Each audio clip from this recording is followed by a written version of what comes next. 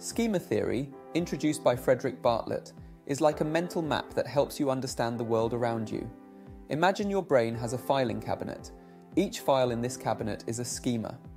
These schemas are like folders full of information on a specific topic, what a dog is, or what usually happens at a birthday party.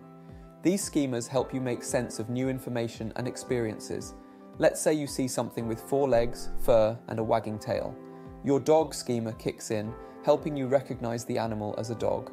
Your schemas aren't fixed. They change over time as you learn new things. For example, as a kid, you might have a simple bird schema, anything that flies and has feathers.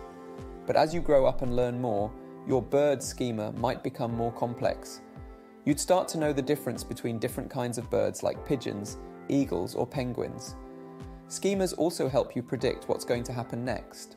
If you're at a birthday party, you expect that there will be a cake, candles, and someone will sing happy birthday. That's because your birthday party schema tells you what generally happens at such events. But schemas can also lead to stereotypes or misunderstandings.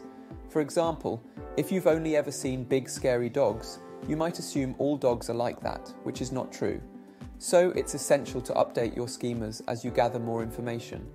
In summary, Bartlett's schema theory tells us that our brain organizes information into mental folders or schemas.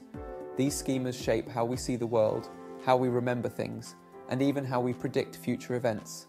They're essential tools for learning and adapting, but they can also lead us to make assumptions that might not be accurate. So it's good to keep an open mind and be willing to update these mental folders as we go through life. So the next time you find it easy to learn something new or make sense of a situation quickly, you can thank your schemas for giving you a helping hand.